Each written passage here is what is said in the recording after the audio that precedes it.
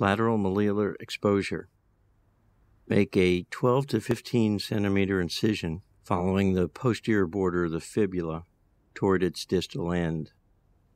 The distal end of the incision can be straight or curving forward. Elevate anterior and posterior skin flaps, taking care to protect the short saphenous vein behind the lateral malleolus, and limit the subperiosteal dissection of subcutaneous surfaces of the fibula to a minimum, limiting the stripping to the fractured ends of the bone or the intended osteotomy site. Medial malleolar exposure. Mark an incision centered over the medial malleolus of a variable length approximately 6 centimeters. Raise a skin flap anterior and posterior, taking care to watch for the saphenous vein and nerve. Incising the periosteum, you can expose the surface of the bone without devascularizing too far in any one direction.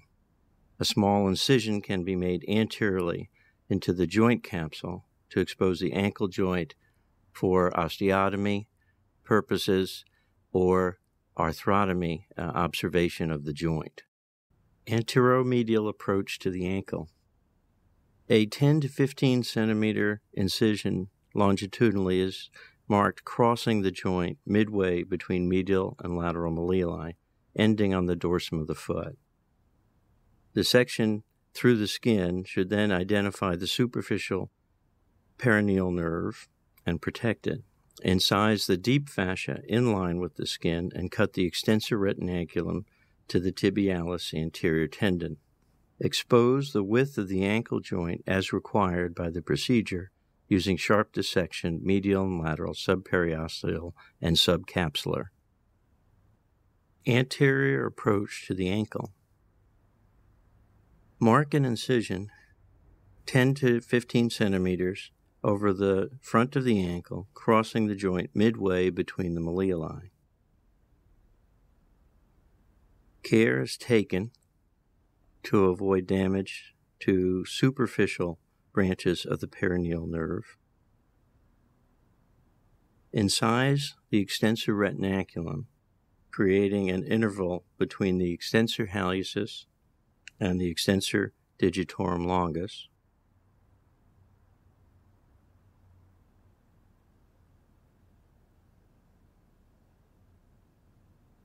Trace the deep neurovascular bundle till it crosses in front of the ankle. Mobilize the bundle and incise the anterior capsule to expose the ankle joint, creating medial and lateral flaps. Posterolateral approach to the ankle. A 10 to 15 centimeter longitudinal incision is created between the lateral malleolus and the Achilles tendon.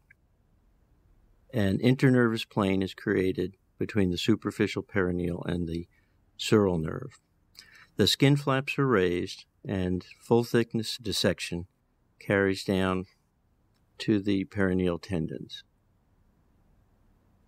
Incise the peroneal retinaculum to mobilize the tendons and expose the posterior ankle joint. Further subperiosteal and capsular dissection enters the ankle joint.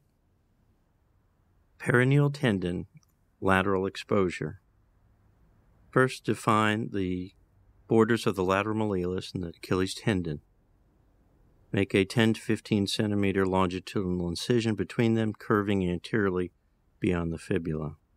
Raise skin flaps carefully, watching for the short saphenous vein and sural nerve, and incise the deep fascia in line with the incision. Identify the two peroneal tendons. Incise the retinaculum superiorly and inferiorly.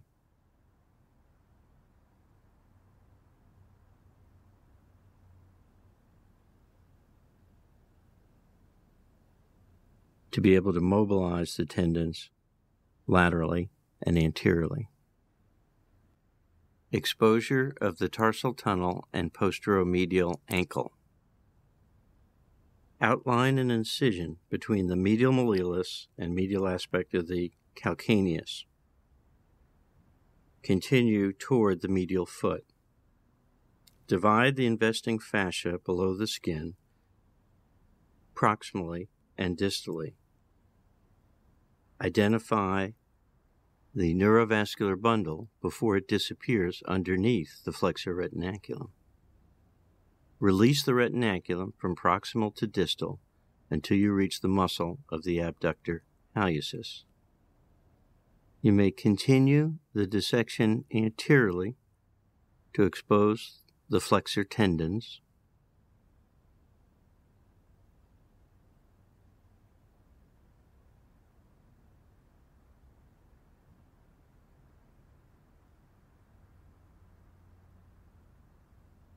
Or you may mobilize the contents of the tarsal tunnel and continue the dissection posteriorly and deep to expose the posteromedial aspect of the ankle. Exposure for bunionette surgery. Make a straight lateral incision along the distal third of the fifth metatarsal, passing the metatarsal phalangeal joint to the base of the proximal phalanx. The incision passes between the dorsal branch of the sural nerve and the digital branch of the plantar nerve to the fifth toe. The tendon of the abductor digiti minimi passes plantar to the midline incision. Incise the capsule and the periosteum in line with your dissection, and with sharp dissection, elevate the capsule dorsally and plantarwards, creating two flaps, and expose the metatarsal head. Dorsal approach to the first metatarsal phalangeal joint.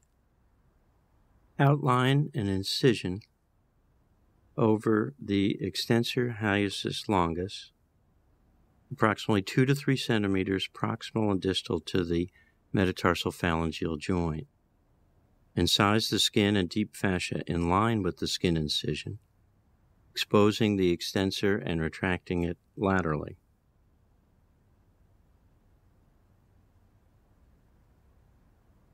Incise the capsule straight in line with your dissection, and the extent of subperiosteal and capsular stripping is dictated by the type of procedure to be performed.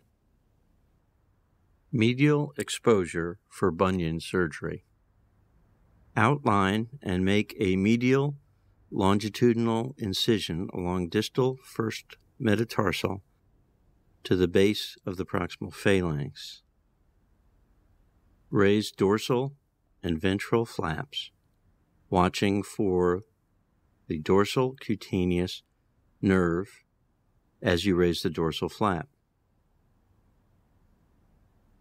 Use sharp dissection to incise the capsule along the length of the incision and reflect the capsule around the first metatarsal head to expose the medial side.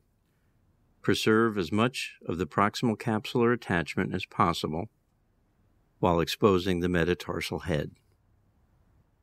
Exposure for hammer toe surgery.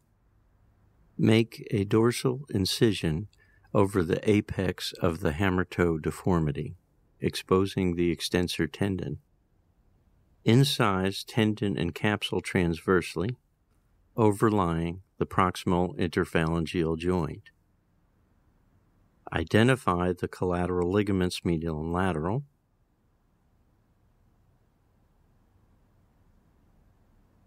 And expose via dissection the entire head of the proximal phalanx and base of the middle phalanx.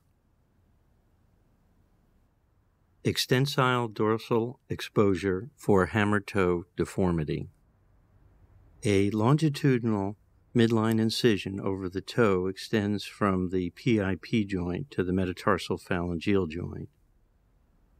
Deep fascia and subcutaneous tissue is incised, exposing the tendon and releasing the tendon, it is retracted laterally to first expose the metatarsal phalangeal joint,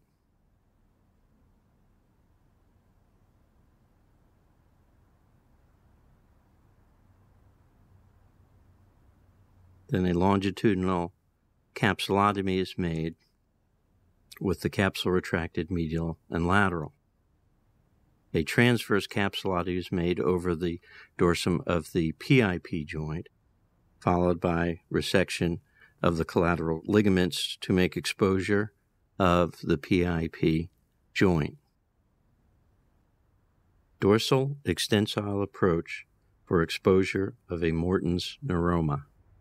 A longitudinal incision is centered over the space between the adjacent metatarsals, and dissection is carried out beneath the skin to identify dorsal cutaneous nerves and vessels by a combination of sharp and blunt dissection.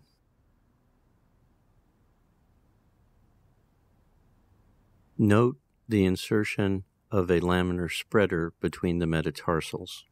Deeper dissection between the metatarsal neck will expose the deep transverse metatarsal ligament. Create a space between the neurovascular bundle and the ligament, and then divide the ligament sharply to be able to identify the nerve from the interosseous muscles to the web space of the toes. Lateral extensile approach for calcaneal fracture repair. An L-shaped incision, as shown, starts midway between the posterior border of the fibula and the Achilles tendon. It curves forward from the tuberosity toward the calcaneocuboid joint. Incise the soft tissues, full thickness, but watch for branches of the sural nerve at both the proximal and distal ends. Perform strict subperiosteal dissection along the lateral wall, elevating the flap toward the subtalar joint. Dissect both above and below the peroneal tendons to gain exposure to the posterior facet, sinus tarsi, and calcaneocuboid joint. Medial exposure of the plantar fascia origin. A longitudinal incision along the medial border of the foot by the inferior aspect of the calcaneus extends several centimeters. The deep dissection will remove fatty tissue, exposing the plantar fascia along its medial aspect.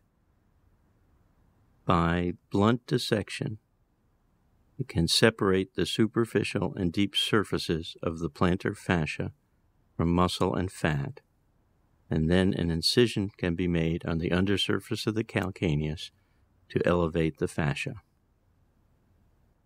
Posterolateral approach to the Achilles tendon and retrocalcaneal bursa.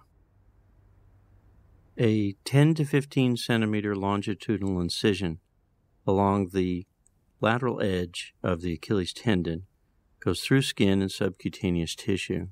Here we clearly see the sural nerve. The tendon is elevated from the fatty tissue behind the ankle and the bursa overlying the calcaneus. The entire tendon may be seen from muscle to insertion. Dorsal exposure of the first and second tarso-metatarsal joint region. A longitudinal dorsal incision is made lateral to the long extensor to the great toe. Care is taken to conserve the dorsal sensory nerves and to identify the extensor tendon. Here we are shown exposing the base of the first metatarsal. Here identifying the second metatarsal and the interval between the short extensor and the long extensor to the great toe. Once again, care is taken to identify and protect branches of the dorsal sensory nerve. Here we are gaining access to the tarsometatarsal joint and the base of the second metatarsal. Dorsolateral exposure of the sinus tarsi and calcaneocuboid joints. An incision starting just anterior to the distal fibula, angling toward the base of the fifth metatarsal, is used to gain exposure to the sinus tarsi and calcaneocuboid. Beneath the skin, avoid the short branches of the superficial perineal nerve and expose the fat pad overlying the sinus tarsi and the origin of the extensor brevis muscle. Detach the origin of the extensor brevis and reflect it distally and medially, exposing the calcaneocuboid joint. Further dissection medially will gain exposure to the lateral portion of the talonavicular joint, whereas proximal exposure will deliver the contents of the sinus tarsi. Transverse plantar approach to the metatarsal region. A transverse exposure beneath the metatarsal heads will deliver all 5 metatarsal heads from this approach. The skin and fat is kept as one full thickness layer. The capsule is divided and the metatarsal head and neck can be delivered between the neurovascular bundles and the intrinsic muscles.